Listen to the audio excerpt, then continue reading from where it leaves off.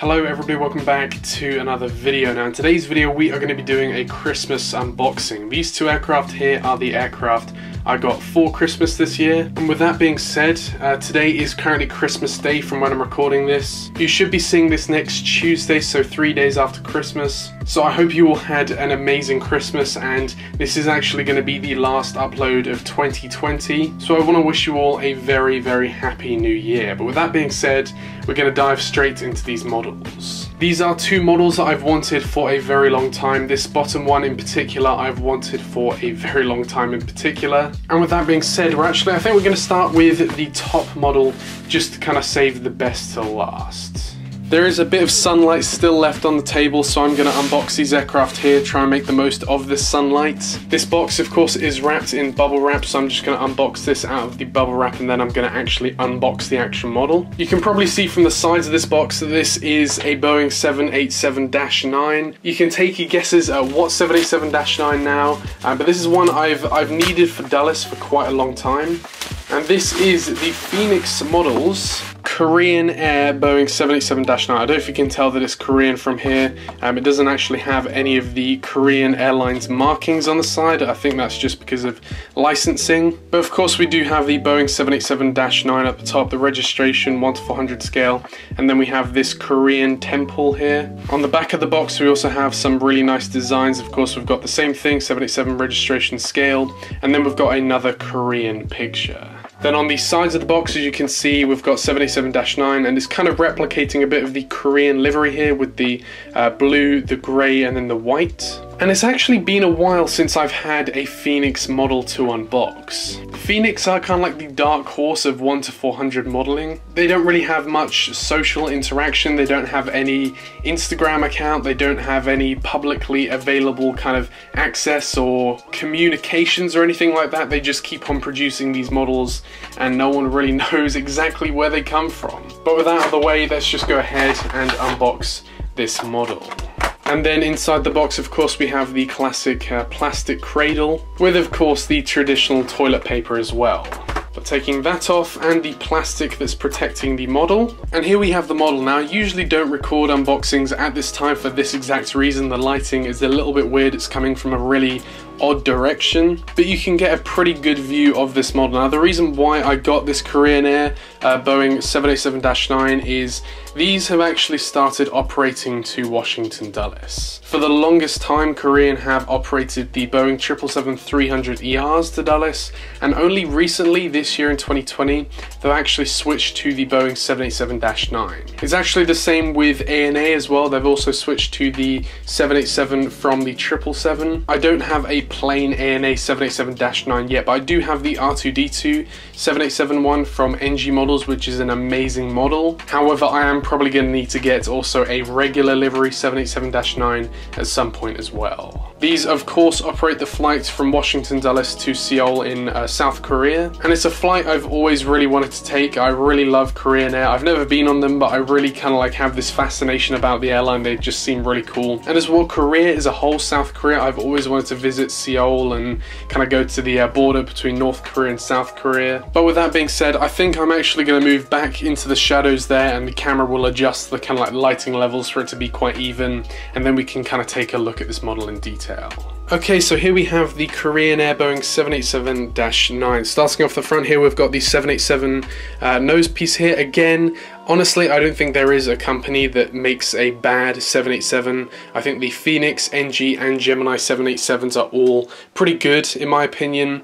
We've got of course, the cockpit windows there. We've got some Korean writing there. I'm not sure exactly what that says. If any of you know Korean or just know what that says, it'd be very helpful if you could like translate that.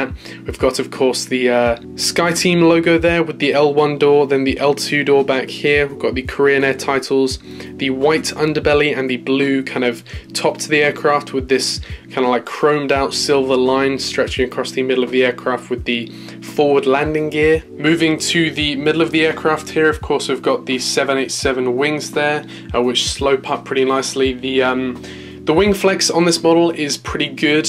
I wouldn't say it's too much, I wouldn't say it's too little. I'm pretty happy with how this has turned out. And then here on the engines, of course, we've got the chevrons on the back of the engine, the white engine, and then we've got, of course, the Korean Air logo, which when I was a little kid, I used to think this was the Pepsi Airlines plane. If I move to the back of the aircraft, you can kind of see where I got that from. Like, come on, you have to admit, that does kind of look like the Pepsi logo a little bit. You can kind of understand where I got that from when I was 8. I just thought that these planes just carried a lot of Pepsi or something, I'm not really sure. But this is the back of the aircraft. We've got the tail with the Korean Airlines logo, the registration, Boeing 787, all of that kind of nonsense at the back there. Then we've got the rear door, and that concludes the model. Again, I'm pretty excited that I now have this model. It's going to be a great addition to the Washington Dulles updates when I get them up and running.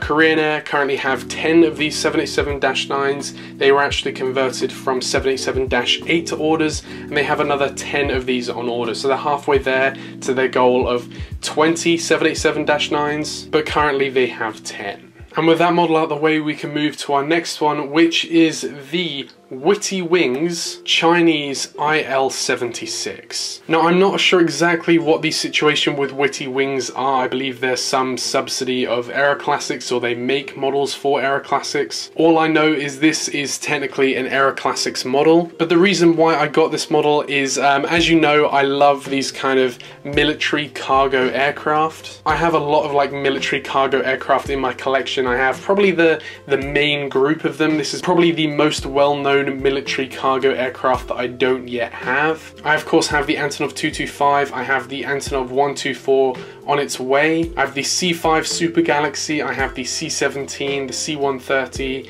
the A400M, the new Chinese Y20, and the IL-76 kind of completes that collection. Now, as you can see on the box, it does say Syrian up there, but it's not actually a Syrian IL-76. You can see you can actually get two different variants. You've got the Syrian Air IL-76, and you've got the Chinese Air Force IL-76 down there. I went with the Chinese Air Force version. I wasn't really fussed with what kind of airline of IL-76 I got. I just wanted an IL-76. For those of you who don't know, this is a Russian/Soviet aircraft. Around 950 of these were built. I'm not sure how many of them are still in operation, but these things are, to put it lightly, beefcakes. The first IL-76 flew in 1971, and ever since then they've been operating with militaries kind of all around the world. The IL-76 is kind of the Eastern country's choice of aircraft. However, saying this, these have actually operated for both the United Nations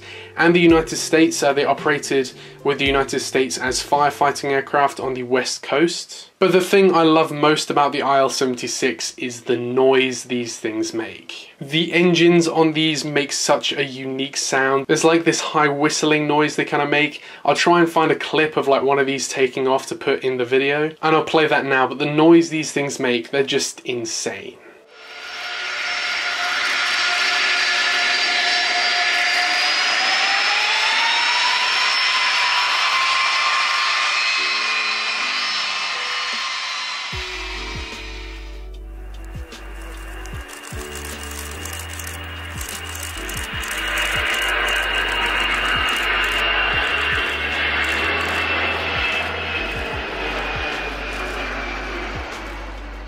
On top of that amazing noise that they can make, these things are pretty much tanks. They can land in fields, they can land on ice, they can, you know, land in a lot of places where most aircraft can't. And I just love the IL-76. So without further ado, let's go ahead and unbox this aircraft. We do of course get a stand with this model. It's not, you know, the Gemini Jet's quality of stand, but it's a stand nevertheless. Okay, there we have the stand. It's just a small plastic stand, but it does the trick, I guess.